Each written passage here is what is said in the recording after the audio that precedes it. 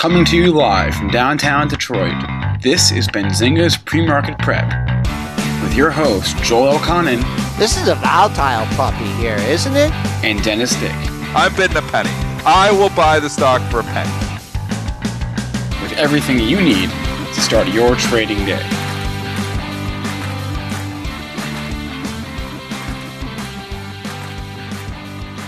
Good morning, everybody. Welcome to this Monday edition of Benzinga's PreMarket Prep. Spencer Israel, Joel Elconin, Dennis Dick with you as always.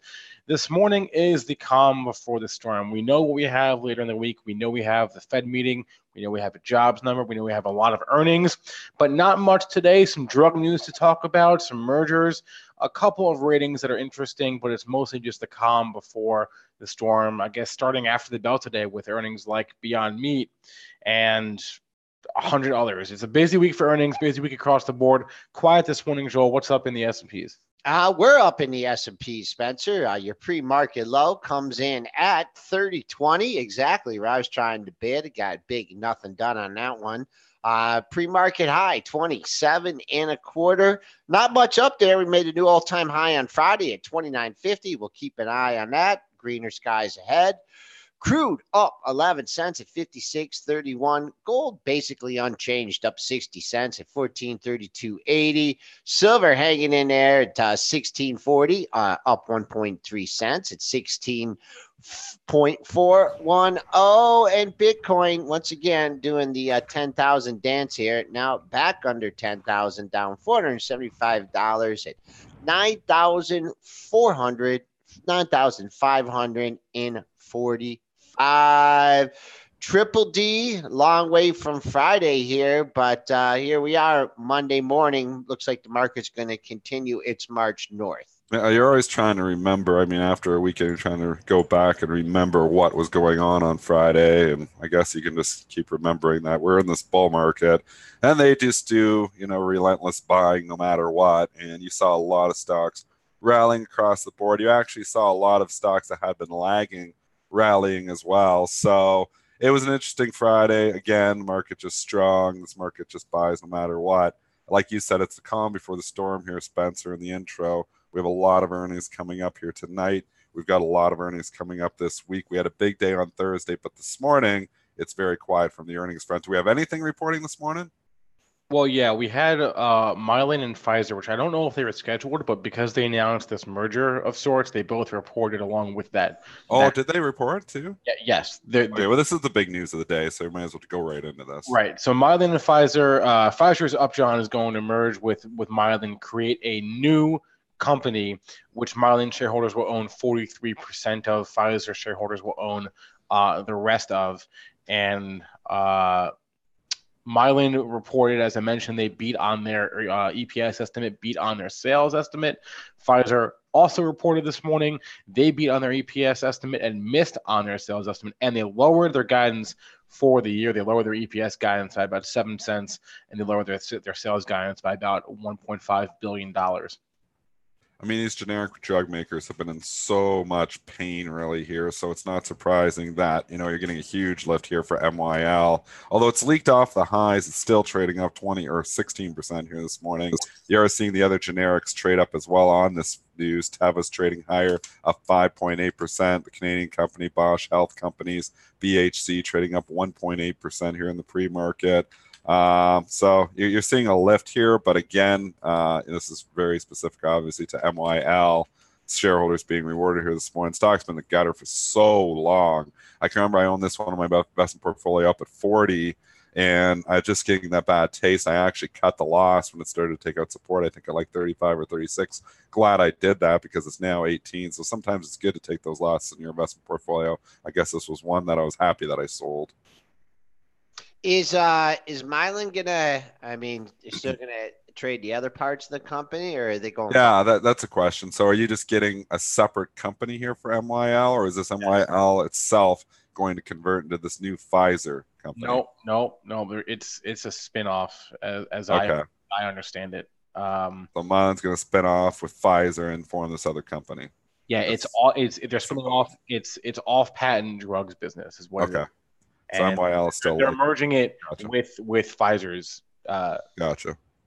Mylan, I mean, it's been around for a while, but it never ever really recovered from the EpiPen thing. Remember that? No, it didn't. And What year would have that been? That back in 2015? That was 2 years ago, I think. But I'm thinking longer, Spencer. I think that was 2015. Years are flying by here now as you get older. Wait, let me rephrase what I just said. Mylan is merging with Pfizer's off-patent business, so they're basically onboarding a new business, and that's going to be a new company. Okay. Going back though, I think you're right, Joel. I think it was 2015. It was. You're correct. I'm looking when the stocks are going from 70 all the way down to 40, and it never did recover. And generics have just been a mess. Like we know Teva, and you look at Teva, it was $70 back in 2015, $7 here now. Completely different story here. But BHC was $260 back in 2015. It's $23 here now. So I'm not even sure, why they have been such a mess. There's obviously people that follow the sector closer than I do. I try to follow a little bit of everything, trade a little bit of everything, but they've been a mess forever. Debt's been a major issue here. Maybe that's just the issue with all three of these companies has been debt. But Mylan Labs, actually, of those three, has actually held up the better one. It's only down like 70% from those highs in 2015. So this 15% pop here is nice for everybody who bought in the last few weeks or even the last month or two. But really, when you put it in perspective, everybody is still underwater in the stock. And the Mylan, I think, and I'm just looking at the price action, I think it was like around 41, 42 when that news came out. It already come off that 70 high, and then boom, then it went down into the 20s. But we see it trading up 298 year. Not sure how to really fairly value based on the Pfizer, since it's a they're losing part of the company. I could just tell you the initial pop in Mylan, you made a pre-market high at 24.19, and now you're just kind of slumping here at 21.40. Pfizer just hit a wall of 43. You can see you just had a seller out there for several days just above 43. Yeah. So if you go into rally mode, I'd like to see it anywhere, 42.90 to 43.10, since that encompasses 2, 4, 6, 8, 10. Last 12 highs have been 43-ish. So if we ever get back up to that area, that's going to be major resistance. What about that support, that 42, if it takes? Yeah, I see that too. I was just going to mention that. These things, can get ugly sometimes too. We know when, and this isn't a pure merger, so it's not like the acquire, but they lowered guides, did a lot of bad things. I own Pfizer in my long-term investment portfolio. I'm in it from the teens. I'm holding on to it, and so I'm not selling out of that. But if I was in this for a trade, I'd be very nervous. I think this thing could pull back further here yet today. If it takes out that 42, it's kind of a slippery slope, and we've seen these things get really ugly before when they're, doing, and it's not an acquisition, but even, these spinoffs and they're lowering guidance. Not a lot of good news there, really, out of my perspective for Pfizer. I mean, merging with a spinoff, with a part of Mylan Labs just doesn't sound that great to me as a Pfizer shareholder. So, and I'm a Pfizer shareholder, so I'm speaking as a Pfizer shareholder. So I don't love this idea. And I don't love the fact that they, the guidance wasn't great here either. So I think, I'm going to hold on. Like I said, I'm going to hold on my long-term shares. But short-term here, I think you could see some continued weakness. And what do they want? Growth? Do they want to cut cost? I mean, what is the impetus for doing this merger too? I mean, growth and they said they were going to last year. They said they were going to reorganize 3 units. They were they're going to reorganize into 3 units, separating their consumer healthcare business. I'm reading from Reuters now. So they said they were going to do it, and I guess they're doing it. So I don't know. Raise cash, maybe. Teva is getting a pop off this. You get people that like to, to trade the other stock in the sector. That has just been a perennial dog. And real bad. It's been a really ugly stock. And it's just been leaking. Someone got a little excited here when it popped up to 8.45. It's already given back 50 cents of those gains. So let's see. Top of yesterday's range and the close is 7.54. So I don't know if I wouldn't be chasing this thing on this news, but if it came back to unchanged, 750, 760 area, I'd be looking at that as support now with the good news out there. But this is just specific to Mylan Labs and Pfizer. jump over. There is other drug news here this morning. We had some news from Keytruda and Merck. That's obviously one of their drugs that it seems to be in the news all the time, and it always seems to get a pop on it. But anyways, then it seems to give it back. I don't know if that's going to happen here, but it looks like it's already starting to happen here. I do have some trading positions on Merck, so I'll limit my commentary to a certain extent, but I have them on the long-term portfolio too, so I'm all over this. So I'll just let Joel do the technicals and talk about it. Merck's Keytruda, in combination with chemotherapy, met one of the dual primary endpoints in a pivotal phase 3 trial, and they also received a positive opinion from the European Medicines Agency. So good headlines this morning for Merck. Yeah, remember this always seems to apply to Bristol Myers as well. We're not seeing BMY, but it seems like when you get the positive news from Merck, you turn around and you seem to Bristol Myers goes the other way. This is for Keytruda data, because they have a competing drug, right, Spencer? I believe. Yes. We've talked about this on the show before. Yeah. So what's good for usually Keytruda is usually bad for Bristol Myers. Not that, but the last few moves have been a lot muted. So I don't know. This is, good news, obviously, for Keytruda. So I don't know if they're going to hit BMY on this or not. It's trading down 20 cents in the pre-market, so that, might be a reason. BMY has been a wild child itself since its earnings report. Crazy candle there on Friday. I mean, look at the Bristol Myers movement. Had the huge run, opened at the highs, which was way overdone. Came in $1.50, which is a huge move for Bristol Myers. Then rallied $1 towards the end of the day. So it's just been wild in itself without any news on anything right now. Well, obviously they had the earnings, but I mean, the Friday, there was no news. Merck is getting it's getting a nice little pop here. You have cleared the pair of highs from Thursday and Friday at the 81.50 area, so that will now act as support. But to me, I want to see this barrel through 83 on this news. 83.06 was your high on Thursday. And so I look at that, another 75 cents away from that. And I look at that as resistance, another high at 82.96. So I like 83 as far as resistance. If this doesn't, get off the hop here and continue to rally, then come back and test the support, which was the former resistance, the close on Friday, 81.43. We got another merger here too, a smaller one. Exact Sciences doing an acquisition. Tell us about this one, Spencer. Yep, they are buying Genomic Health this morning for $72 a share in cash and stock. So symbol EXAS for GHDX. Those are the symbols there. GHDX. What is the merger terms here? $72 a share, cash and stock. Do we know what that, when I say stock, do we know what that, can you jump into the details for our risk arbitrators out there? Because I'm one of them. What the ratio is. Genomic Health shareholders will receive $27.50 in cash. Yeah. $44.50 in shares of EXAS. Subject. Okay, so 44.50. So now we got to add up. So what? There should be an actual number in there. I can go hunt it down too. If you don't have it in the press release, I'm sure it's already out there. Those risk arbitrators figure this out really fast. That's what the PR. That's what the PR says. Okay, it's the $27.50 in cash plus $44.50 in Exact Sciences. Okay, if somebody's got that, I can just try to grab it fast here too. I'm looking myself. So Joel, talk about it for a second. I limit my comments on this one. I'm an owner, so I don't. Which one do you got? Exact Sciences? Yeah.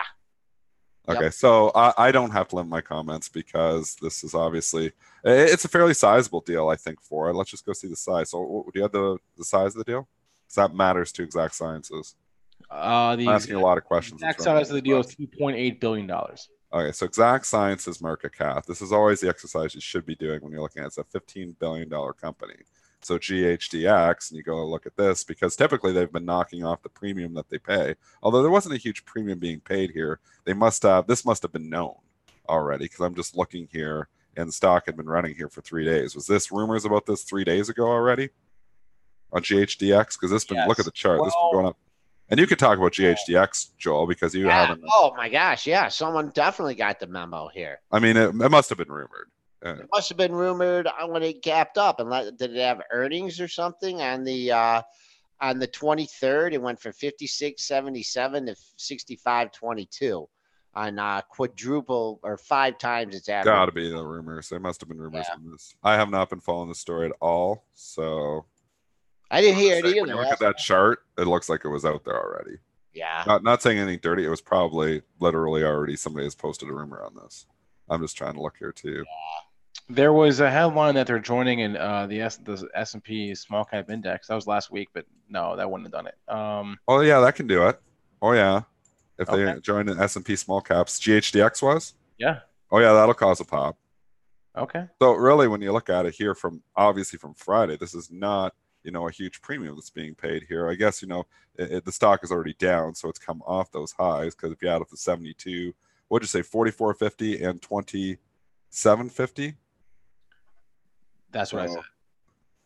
We're just trying to figure this out on the fly, guys. So just bear with us here. So 72, and that adds up to the 72. So Exact Sciences, 27.50 was the cash component. yeah, and then the 44.50 in stock. Right. So I'm still looking for that actual amount, but Exact Sciences trading at $6 on this. So it looks like, and we've seen this before where these mergers happen and they hit them, but it doesn't look like a huge premium being paid at least to the Friday close. So usually what happens here in these risk arb situations, what we've been seeing happen lately, is the premium that gets paid, they knock that off the acquirer. But if you're taking it from 68, 66 and looking at 72, it wasn't really that huge of a premium being paid. If you're taking it from, when before the headline from July 23rd and looking at it from that pricing, then yes, there was a pretty good premium paid here. But that's usually what the risk arbs have been doing. There's no formula for that. It's just what I've been noticing. Maybe it's selective perception, but it's what I've been noticing is that usually the premium that's being paid gets knocked off the acquirer for some reason. That's the way the risk arbs have been trading it lately. So anyways, Exact Sciences is down obviously for that reason. Yeah, I'm just looking. I'll just look at the chart here. It did have a long consolidation here and had all that support at 115 and change. So 114. It's through that. So I'd say a double bottom at 110. But again, on these merger terms, stuff happens. So, these things can really move quickly here and they can take out levels in a hurry.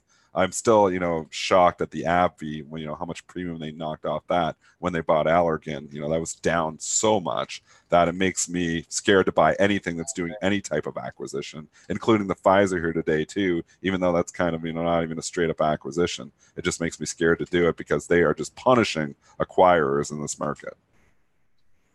All right. It is 8:18, and we kind of have a sleepy S&P session so far here. We do have a nice range, 7-point range. We're still holding on to the close. That close at 3024.50. That was your all-time closing high in the S&Ps.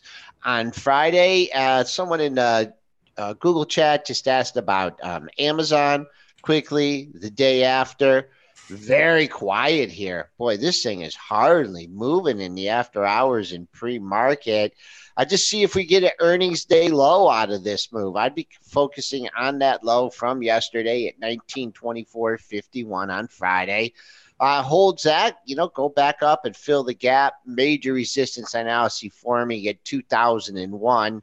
Those are your highs from Wednesday and Thursday. So let's see. They digested the report. Let's see if it can hold yesterday's low below 1924. Looking for some more downside in Amazon. One thing I will say with Amazon, after a few days here, if we stay in this bull market, I'd expect this thing to get bought too. I mean, we saw it with Netflix and maybe, and Netflix has been just tearing. It seems like 3-4 days, stocks that are somewhat loved, and Netflix still has a story. We kind of dogged it, and I thought it was going to fall under 300, so I got this one wrong because it did not. It turned around on that little double bottom, 305, 306, and then they ripped it. Even, almost call it triple bottom because the next 307. Yeah, and then they ripped it, and they've been ripping it since, and they're trying to fill, that gap. They're halfway to filling it. So you know what? I think Amazon chart's going to look similar here. I just think you got to wait a couple days, let the dust settle. If that thing puts in like a little double bottom at like 1924, look out for the turn. So, because that's how these things go. Even Bed Bath and Beyond, like these little 2-day lows in the same area, the strategy just works. See Bed Bath and Beyond 913. I actually did trade this. And we were looking, but it had the 913 low, and I was like, you know what, I'm just going to try it. I bought it like very close to the lows, like 920. I was like, I put my stop like 905. I'm like, if it takes out and doesn't make that little double bottom there, I think it's going to be, I don't want to be in it. But I was like, maybe this turns, and they do turn on these little, double bottoms that we're calling 913, consecutive lows in the same 2 days, or very close to it. And it turned around. I actually sold it already. I just held it for a couple of days, but it worked out very well. So sometimes these turns happen just when you get consecutive lows on the same day. So that's why I'd look for an Amazon too. Let's see if it could take out the 1924 low from Friday. If that holds, then it gets interesting again, because this is a story that is loved. I do expect, I suspect, when you look at the stock a month from now, I bet you it's going to be getting a lot of these losses back, as long as we stay, the market stays strong. Because this is a stock there's so many ETFs hold and so many people love. So I wouldn't bet against Amazon here. I like the Bed Bath and Beyond, Dennis. One of your traits, hating a stock, but you like it. I still hate the stock. I still hate the company, but the stock price had a little tradable bottom. So I just used it for a tradable bottom for a couple of days. I mean, you can trade anything. You don't even have to like the story. You could still go long the stock in certain instances. You just got to have your tight stops and make sure you don't get caught. The one consideration is when you're holding overnight. I mean, bad news can happen overnight. Bed Bath & Beyond is a stock that could be prone to bad news, but we're a ways away from their report. So it felt safe to hold for a couple of days, and it turned around. It might keep going here. I mean, it's still in there. I just, I was risking like a dime and I made like 60 cents or something, 70 cents, 6 to 7 to 1 risk reward. I was like, good enough, I'm out. It wasn't a long-term investment. It was just a short-term trade. I was in there yesterday buying, the old dish scrubber. I go in there. I go in there. Go in there. You dog this company and you still I spent $11.48 or $14. What did you get for $14? And I got and I had a coupon too. You got to come with the coupon. The thing that you have in the sink that does the dishes. What do you call that? The scrubber. Your hands? No. Come on, help me out. A scrubber. In their sink. Yeah, scrubber. I just use a dishcloth. Nah, man, we got like industrial ones. It has a big old stand in it. Got all fancy one. And I keep breaking it, and then they break. That's you're buying the cheap one. I know, but this was be getting good ones from Bed Bath and Beyond. This was know what they're doing there. I know exactly where they are because I have to go buy them like any 6 months. But okay, let's move on. Go back to the chat here. What's happening? Neve here in our pre-market chat there at Benzinga, or premarket.benzinga.com, saying there's some talk here. Grub. What's the story on Grub here today? Because it is popping $5 almost in the pre-market. Obviously, there's a headline driver here. This one slipped through because I didn't write it down on my sheet. I've been trading a lot of stocks this morning, so I missed a few things. Well, what's the deal here? There was a merger in the European food delivery scene, I guess you can call it that. So let's see what it is. Dutch food delivery company Takeaway.com has bought their UK partner Just Eat, which Amazon had previously acquired a stake in Just Eat's rival last year. So Just Eat and Takeaway, two European delivery firms, they are merging.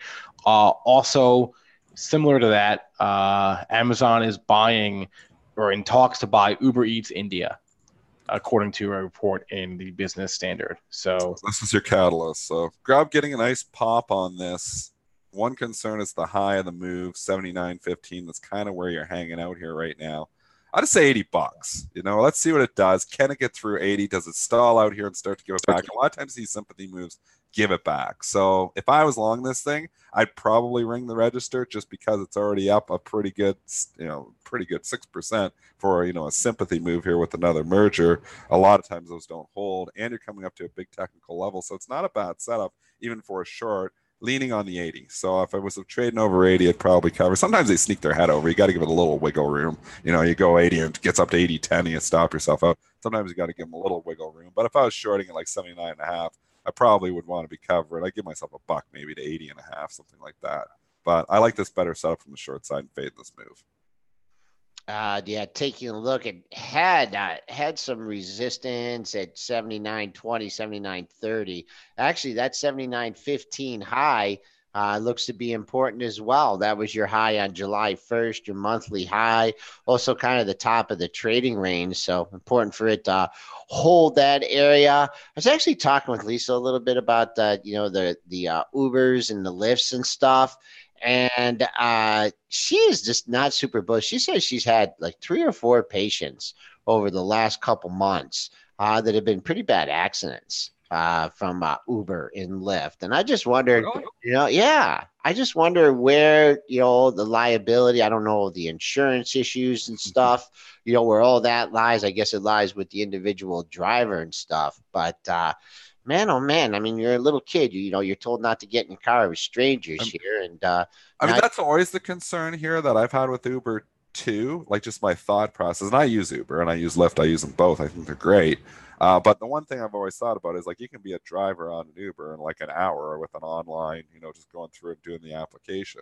I mean, the one thing, with a traditional taxi is, these guys, maybe not in all instances, but they've got a little bit more training probably to them, that I would assume anyways, because there's licenses, there's a lot of other stuff involved. So it seems like, the screening process is a little bit light, in my opinion, for the Uber and the Lyft. But in any regard here, obviously the businesses have done very well, and I use them, and I don't really think about it too much. Just, we've talked about that on the show, is I find it kind of, crazy that, in 90 minutes, somebody can be an Uber driver. Yeah, and Uber it's still kind of just hanging out at this that IPO price. We all remember that opened at 44. It's been above it at 47, all-time high, but really just nice consolidation here at that 44. That was the IPO price. And Lyft see how the Lyft chart works. Lyft, boy, still really, I mean, it's recovered somewhat from that overpriced IPO, trading up 23 cents today, 65.75.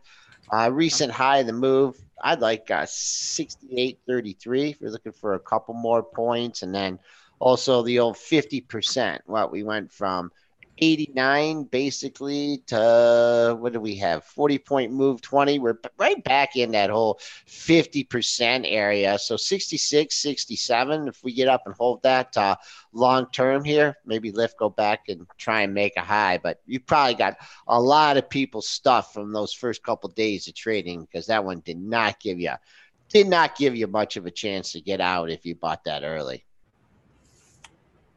Continuing on here, just thoughts. We're going to get bounces here in 2 minutes, but let's go back to the overall market here and just look. I mean, what are your thoughts here? We got a Fed decision on Wednesday. That's obviously going to be a driver. I mean, I just look here. I just don't see the catalyst, at least in the near future, to take us down. I mean, the China talks look like they've stalled, so there's not a lot of headlines coming from there. Well, there is a headline now. They're going to China today. I mean, but they're muted responses to these headlines now. It used to be, and Joel, I think you'd agree with me. I mean, we look at this when we were talking about this 3-4 months ago, like crazy responses, off of this, off of news, and now you just don't even see any response at all. I just don't think a deal is imminent, even though there's going to be, a meeting over there. It's just, why? If I'm Trump, I mean, like, your markets are at all-time highs, kind of going smooth sailing here right now. I mean, why hurry to make a deal, and why not try to get the best deal possible? So it's the way I think he negotiates. At least it appears it's the way he negotiates. So I just don't see the near term, reason for Trump to do a deal. No, and I think, he just wants the Fed to, make their move on Wednesday, and then so that'll be interesting. And pretty much quarter point, baked in, and then the jobs number, I guess. I don't know. The Fed seems to really have their mind made up, because the last few data points we got have been better than expected. And they really do seem to have their mind made up, because they were even on that press conference before, focusing on all the negatives from Europe, China, wherever they could, to try to justify their reasoning here for obviously lowering rates, because from our data I just don't see the reason. But I mean, it looks like they're going. I don't think they're going a half. What is the expectation? Are they still saying they could possibly go a half? Do we have that? Yeah, UBS, and there's a couple places, but actually, if you get a chance, Scott Menard from Guggenheim, he's on CNBC, and he wrote in Barron's, and he's kind of thinking like us. I mean, he was a little bit more extreme, but he thinks the Fed's really going to run into some problems here with these, consecutive rate cuts, and really light that fire of inflation. He also, mentioned some of the points you did. There are some inflationary sectors out there that aren't really figured into the into the CPI. So we'll see. Hershey's raising prices 10%. Yep. What's that? Yeah, I know. But that doesn't, you can't include that because. No, I don't like including inflationary stuff. CME FedWatch tool says 23% chance of a half-point cut. And I tend to go by that. I'm a 23%. 23% chance of a half-point cut. That's incredible. What would the market do if it cut it a half? Then they would be like, who knows? You don't even know the responses. Like, it's so impossible to predict the You could have that data and have that information, and you still wouldn't know how to trade it.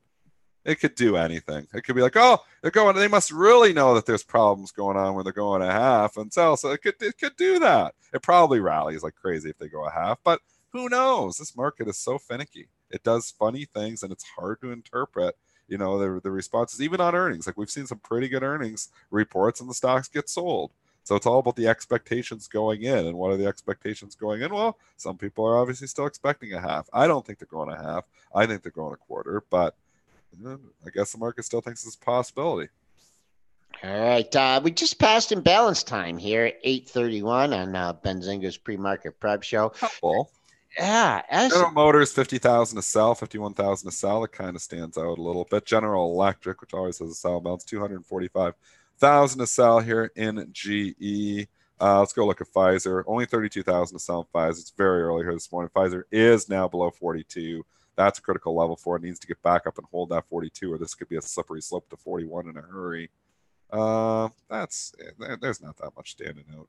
GM due to report this week, and the only reason I mentioned GM is nice run for GM too. Got hit on the Ford numbers. Yeah, they shrugged off the Ford numbers. Yeah. What's going on at 41? JV Spec. I don't have my book open yet. I forgot to open my platform for that. Is there anything at 41? Because that looks like 1, 2, 3 highs right in the same area. I could get my book open in about 2 minutes. I see 4. I see 40.92, 40.91, 40.82. Yeah, there's got to be something perched at 41. Maybe Yeah. JV Spec has that number if there's something there. If JV, I haven't seen him in the chat this morning if he's there. And we will be having Michelle Cribbs on from Cox Automotive. We've missed timing. a couple of earnings. Yeah. Well, don't forget, we have auto sales coming out Thursday or Friday, I want to say. It's always the beginning of the month. Okay. So keep that in mind as well. JV Spec doesn't see anything at 41. So it looks like there's something hidden there. Maybe it was an iceberg. Yeah, exactly. Oh, and did you see the tweet from Bill Santiago over the weekend? Hey, what's Bill saying? He says, my favorite pre-market tips of the week. Beware of iceberg battles, fade logic, and just say no to family ski vacations. Good old Bill. Yes. Shout out to Bill. All right, coming up on 8. Making us laugh. Should we save the Beyond Meat preview for after our guest here? What do you think? Yeah, because we'll go on to Beyond Meat for a while. So talk Beyond Meat after our guest. Let's go get our guest. Okay, so our guest is actually here. So let me bring him on right now. Ian Weiner is joining our show. He is an advisor at Drexel Hamilton. He is also an author of the book Ubiquitous, Relativity. He is a blogger, and actually one of the reasons we're having him on today is because he wrote a post that both Joel and I thought was highly amusing, entertaining. Ian, welcome to the show today. Thanks for having me. So I want to talk about this post. I assume that's why part of why Joel reached out. But you wrote this post. Actually, you wrote 2 posts on your LinkedIn on your LinkedIn profile a couple of weeks ago, just about visiting the floor and reminiscing about what life was like on the floor of the New York Stock Exchange compared to what it is today. What was the impetus for that?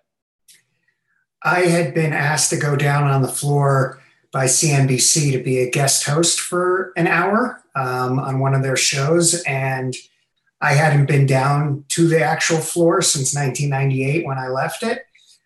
So seeing what it was then versus what it was when I was there was the impetus behind, just sort of reflecting back a little bit on that. And I was pretty taken back by how many people responded to it and how many people really kind of felt nostalgic for the time when people used to trade with each other as opposed to machines. So that was the catalyst for that. And then my experience as a sell side trader was sort of the follow up to that. And both articles have touched a nerve, which is nice with people who miss those days. I just liked how you described it. You said it was eerily similar to the cantina in Mos Eisley. But instead of Hammerhead playing the saxophone, we had brokers of every ethnicity screaming at each other in a cacophony that might as well have been tag-along. If you've never seen Star Wars, you wouldn't get those references, but I thought that was a really great way. Having never been to the floor in its heyday, picturing that, it made it more real for me. So I thought that was a great way of describing what it was like down there. Yeah, a lot of people, especially those of a certain generation like myself, can appreciate that scene in Star Wars as a defining scene. And so, as I searched for metaphors for the floor of the New York Stock Exchange, that seemed to be the most appropriate. And were there any relics still around from your day? Was there anybody that was still down there banging it out? Any $2 brokers, or I guess they're not specialists, designated market makers? Anyone you recognized? I saw one or two people who looked like they were still hanging in and doing different things, but it was hard to even appreciate the fact that it was still an exchange just based on how few people were there and just how quiet it was. It was just so different.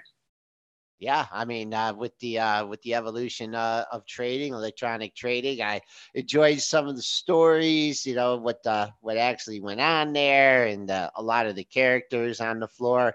Were you down there? I don't know. Are they still running the death pool on the New York Stock Exchange? You know what I'm referring to? Well, first of all, if anybody's running a death pool, they know that you're not allowed to talk about it. Oh, so I couldn't confirm or deny if there is a death pool down there. Okay, all right, that's good. That's a good cover up there. What about the markets here? You wrote a while back about the the Fed and Trump, and you agreed with the El Presidente about the rate cut here. You're getting the rate cut coming up, supposedly a quarter. Is this the course that we need to follow? Is there really some weakness underneath this market that we're not seeing, or what's the Fed doing here? Are they just being bullied by the White House? I would say they're being bullied by the White House. I would say that they feel probably that if anything goes wrong, it's going to be pinned on them.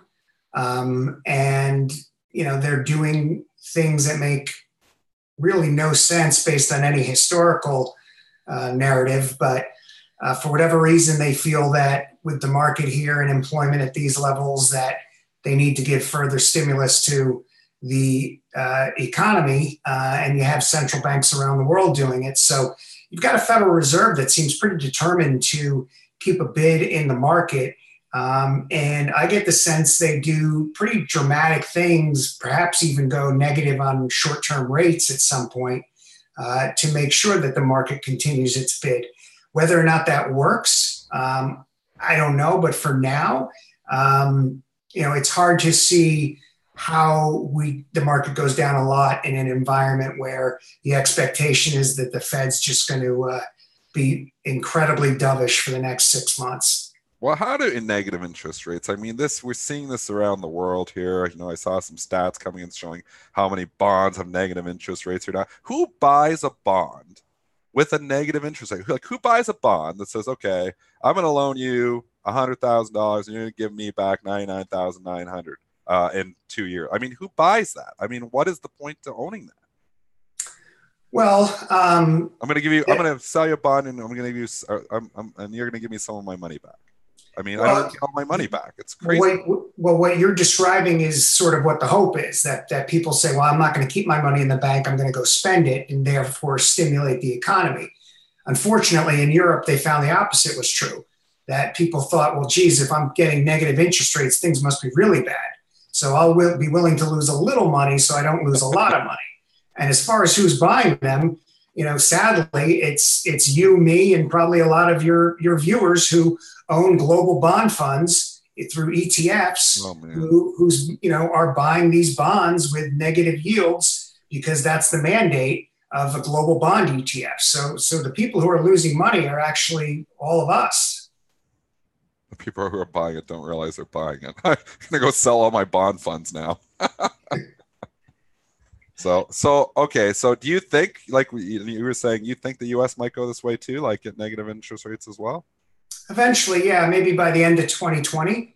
But I think so, because you've got this weird kind of spiral downwards where every other bond, yields continue to go lower. And so ours look relatively better, but even though they're going to be below 2% on the 10-year or whatever it is. So, I get the sense that I don't see what stops us from, on a short-term level, going negative. It just feels like the doves are there, the pressure is there, and it just feels like the fund flows and the leverage that people are using, this sort of long stock, long bond trade, should just continue to get amplified. Ian, before we let you go, anything catch your eye this earnings season so far? Well, I think that all in all, it's been okay. I think that the thing that I'm most interested in, obviously, you'll have Apple report. You've got the Fed. You've got China. It's really kind of a microcosm for the whole market this week. But I'll be pretty focused on what Apple says. I think they've got the best read into China and sort of what's going on over there. But in general, I'd say it's probably slightly better than expected, because I think people expected a decent amount of guide downs given the trade war. I don't think it's hit people yet. And I don't think that they've had the shock effect on consumers as far as price increases. So I'm not quite sure I'd conclude that yet, but we'll see what Apple has to say. I think that's one you got to focus on. Are you with the consensus that smartphone demand will have recovered? Well, yes, it has recovered. I don't think that's Apple's biggest problem. I think Apple needs to figure out, how to create a subscription service that people are going to actually want to pay for. And it's unclear that their content and everything else is going to be that. So that to me is whether smartphone demand has recovered a little bit. We'll see. It's hard to say. And let's just talk about the gold sector real quickly here. Gold's had a really nice run as of late. You've had gold, the TLT, and the market has just been a buy everything market here. With what the Fed stance and looking at the gold charts here, what's your outlook here next 3 to 6 months for gold? I think it's going higher. I think it's had, as you said, a huge move. I think it's a wild consensus long. That being said, it can still work. I think it's all the same trade. I think it's all the same, a lot of the same global macro funds using leverage to buy gold, buy bonds, buy stocks. And so you're clearly setting yourself up for one of these wild, crazy kind of dramatic sell-off / VIX explosions, given the way that this is setting up. But for now, the gold will continue to look relatively better yielding, even though it's zero, than what you're going to get with negative rates. So by that logic, it is a long. All right, and one more fun one for you. Beyond Meat reporting after the close today, the darling of Wall Street so far this year. I don't know. I think it's up 800% since its IPO here. Hard to talk technicals on this to get more information. But first of all, have you had a Beyond Meat burger? And second, what do you think of the stock? So first, I have had. I live in Los Angeles, so if you haven't had a Beyond Meat burger here, you haven't had it anywhere. But here's my after all the years I've done this, one thing's I'm pretty sure about. When the short interest is that high, those guys are usually right. 9 out of 10 times they are right. Now, clearly, between here and there, it's a question of attrition warfare and who can survive in the short on the short side throughout moves like this. I don't think it's time yet. I think they've got a few more quarters. I think the first time you see them make some big announcement, like a Burger King or whatever it is, and it doesn't go up, that's the day that I would start attacking it. Because solar companies did the same thing. They'd announce these deals that never happened. The stock would go crazy. And then eventually they just all got killed. But once they stopped going up on those announcements, that's when I start getting more interested on the short side. So that's what I would watch for. But I do think they're going to be right. I think ultimately this stock is going to go a lot lower. All right, Ian Weiner is the author of the book Ubiquitous, Relativity, also an advisor for Drexel Hamilton. I put his link to the post we mentioned in our chats. Ian, as always, thanks for the time today, and have a good rest of the week. You guys are the best. Thank you. All right. 8:30, whatever time is it now? It is 8:46. 8:46 here, and a sleepy Monday morning here. S&Ps are up a stick. We've only had a 7-point range. The average daily ranges have been coming down. So my expectations is for a 22-point range today. So if that low holds at pre-market low of 3020, we could be up at the 30-40 handle at 30-40-22.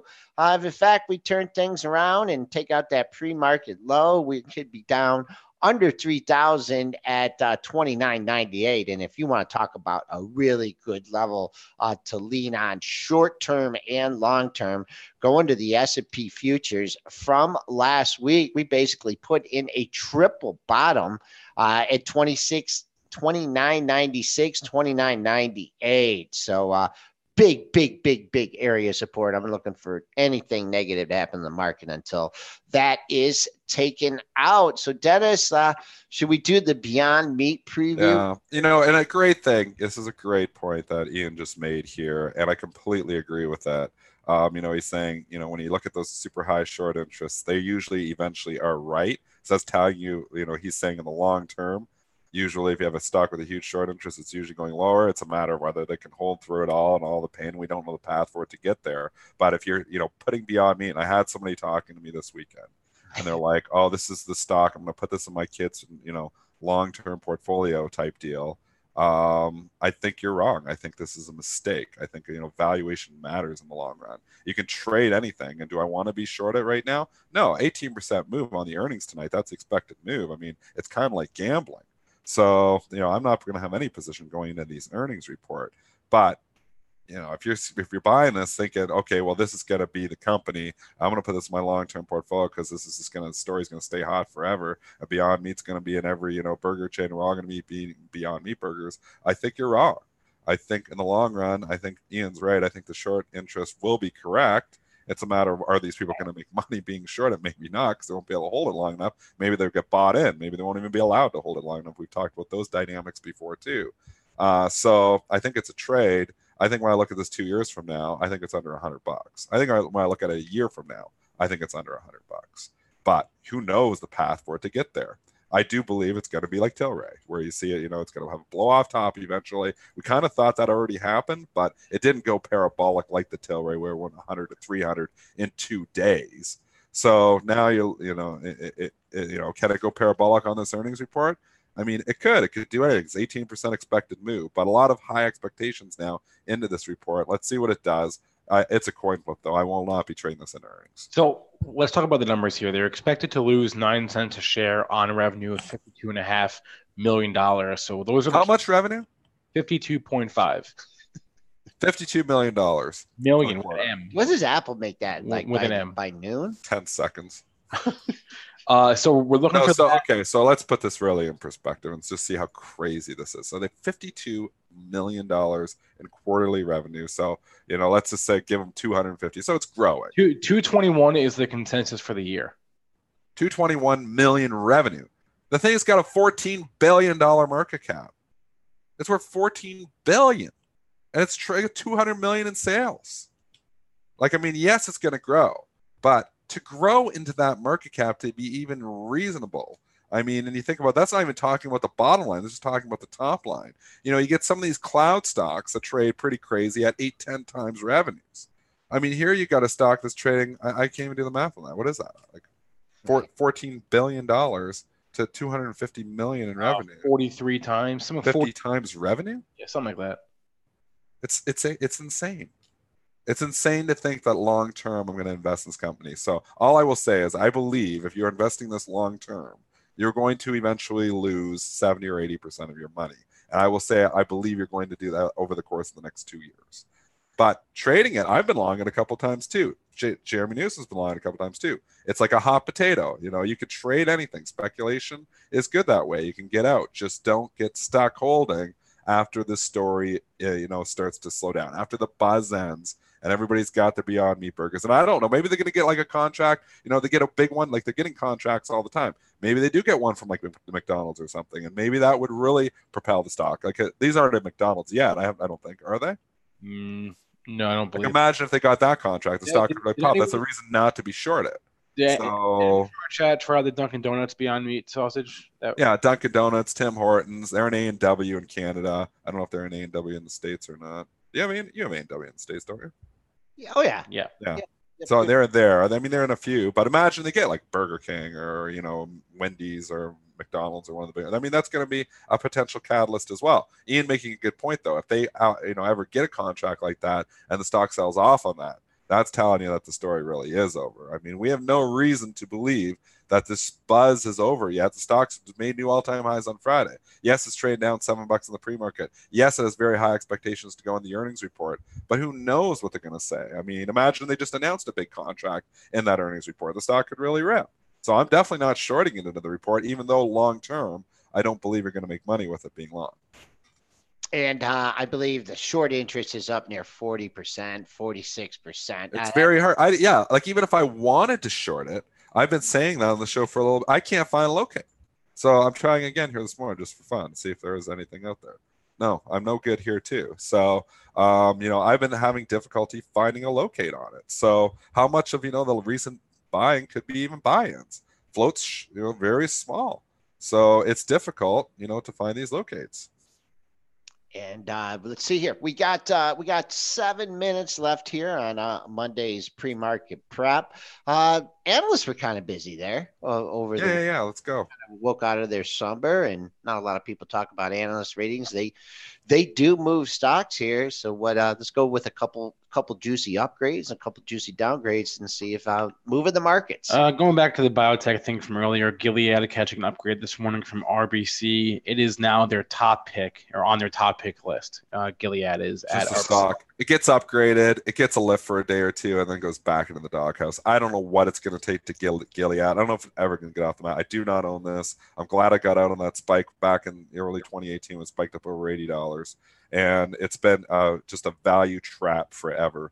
And I mean, yes, it doesn't make any sense that Beyond Meat will trade 100 times revenues, which is what Spinner's saying, versus Gilead that'll trade 5 times earnings. I mean, you can't compare, it's apples and oranges, but, the valuations are, this is, just like Beyond Meat is on one extreme of the valuation scale, Gilead is on the other extreme. And a lot of the biotechs are trading 6-7 times earnings. They're dirt cheap on a valuation level, but there's no growth.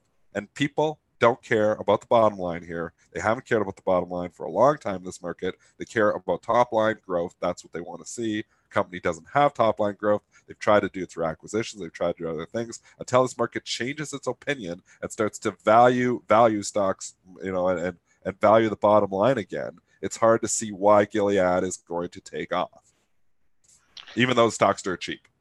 It looks okay. It's trading up 94 cents in the pre-market, 67.86. So, man, it looks like it wants to do a little bit more, but I'd really wait to see if it could get through 68.25. I want to big level. Yeah, you got a pair of highs there that's backed up by 68.53 highs. So if this is good and they're really going to take this thing up today, take it up over $70, you shouldn't even blink at 68.25. You should just keep the bid going. So we'll keep an eye on that. In order to get the top of yesterday's range, you need to trade down to 67.04. Also, we just had a new guy, and it looks like it's RKDK is asking about iRobot here.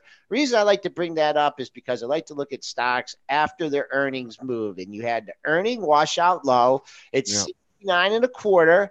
And then buyers have stepped up to 72. So if you're trying to swing trade here and you want to get a lot of points out of this, you can lean on that panic low at 69.25, because I think if you do go into retreat, you're going to find buyers that miss the bottom. And it's hard to get excited about this thing until it gets over 76. They had a high at 75.49 on the 75.49, and then I see 75.93. So over 76, it looks like it wants to fill the gap, but still got a lot of overhead supply there in IRBT. Here's one interesting. NXPI getting an upgrade this morning to outperform at Evercore. They have earnings after the close today. So Evercore upgrading them and raising their price target to 125 into the earnings report. Back up, man. Remember this thing would go from like 120. It was getting taken over, right, for a while. And that was before, Qualcomm, right? Yeah, Qualcomm. Got involved with that. It's got a lot of its losses back going into the report here, up $1.64. If I was looking for a level on the upside, if it got near 108.5 today, there's a pair of highs there. But really, I'm not seeing a lot of resistance until you get there. Taken out, 108.5 is a monthly high. So we'll see what happens before the report. Other notable upgrade I saw was Anheuser-Busch getting an upgrade at Bank of America to buy. That was probably the biggest one besides from the two I already mentioned. Wow, Bud's been on a tear here. Well, they had their good earnings last week, and they had canceled their IPO, their Asian IPO spinoff. So it is on a run. You're right. As far as downgrades are concerned, let's see here. We had a couple. PayPal downgraded Guggenheim to sell. NetApp downgraded Longbow to neutral. Starbucks downgraded Baird to neutral. Actually, a couple of downgrades in Starbucks today. JP Morgan also downgraded them to neutral. UPS downgraded Stifel to neutral. And Dow Inc. had a couple of downgrades, Citigroup and Susquehanna. And as far as initiations, there's an interesting note from Goldman Sachs this morning on the restaurants. They are initiating, let me find the list here. Starbucks gets a buy. Actually, Chipotle gets a buy. McDonald's gets a buy. And then Wendy's get to sell, and Jack in the Box get to sell. So 2 sells and 4 buys there for Goldman Sachs on the restaurants. Again, they say to buy Starbucks, McDonald's, Chipotle, and buy Chipotle now, huh? What was the last one there? Boy. That's What's it. at 800? Yeah, Nothing. The book's pretty empty. I guess just such an expensive stock. I do see 1,900 shares, which I guess is something considering it's an $800 stock. But and Wingstop, yeah, it looks like that's what it's going to test is $800. Yeah, it's hard to see. I mean, what do you say? I'm not paying up here now. The easy money's been made in Chipotle. I mean, the stock's been running for a year and a half from $300 out to $800. Trades, way with a very high valuation compared to its peers as well.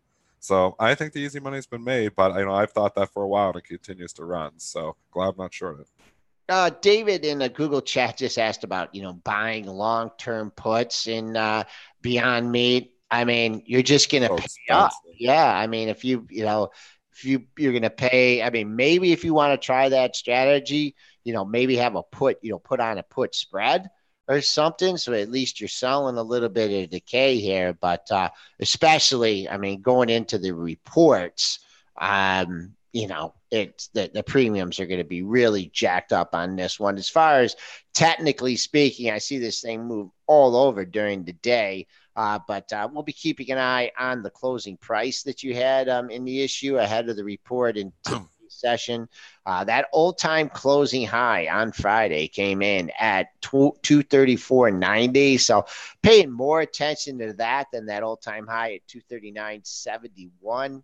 I'm looking at that all-time closing high, 234.90, a tight 24-point range in that stock on Friday on 16 million shares. So a lot of. Look at these long-term puts on Beyond Meat. So the 200. So if you want to go long-term, January 2021. So it gives you a year and a half. That's pretty long. Let me guess. $25.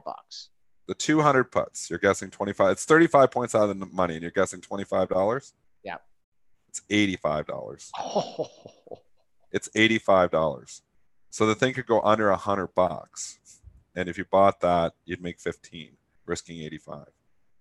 How do you make money having puts? How, even if you're trying to do the spreads, Joel, it's so hard because first they're illiquid. But interest on these things are like, there's some, but I mean, on the 200s, there's 318 contracts open. On the 195s, there's 3 contracts open. The spreads the market makers are holding are like $4 on them.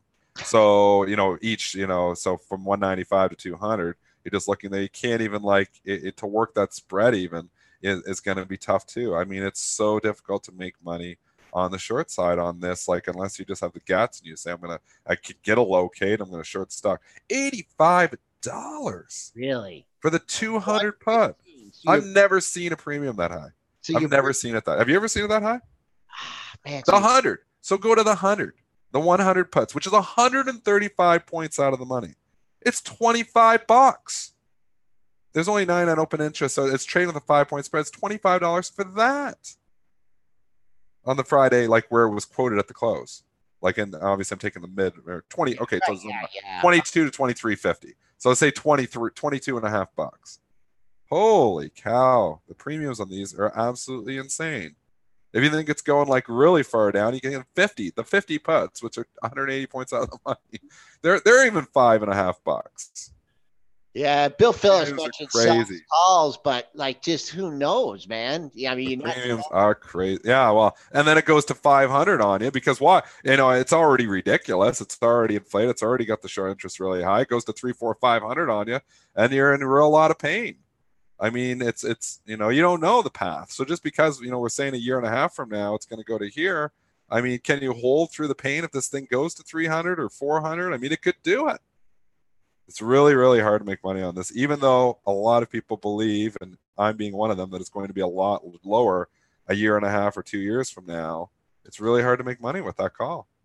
All right, I just want to give a quick shout out to Tommy Lackey, who was on the show on Friday, and he talked about the trade desk, TTD, and man, oh man, I wish I could read charts out instead of like resistance as breakouts, and that was one hell of a breakout on Friday. You went from 255.22 to 278.55. You are trading above your high from Friday. Your high from Friday was 279.71. So I don't know. I guess I'd be just moving a stop up and maybe get $300 on this thing. I just absolutely no resistance in here. Spencer, you want to wrap things up and preview Tuesday's show? All right, that'll be it for today's show. If you missed any part of it, you can rewatch it on YouTube or catch our podcast. It's available on iTunes, SoundCloud, Stitcher, TuneIn, Spotify, basically anywhere podcasts are available. Thanks to our guest, Ian Weiner. Thanks to all of you in our chat. If you missed any part, said that already. If you want to email us, do that, premarket@benzinga.com. Address any questions, comments, concerns there. As far as tomorrow's show, we will be joined by Nick Shaheen because it is every other Tuesday, and tomorrow is that Tuesday. So Nick Shaheen, our options expert, who will join us tomorrow at 8:35. In the meantime, please remember that everything on our show is meant for informational purposes only, not meant to be investing or trading advice. Everyone have a good rest every day, and we will see you on Tuesday.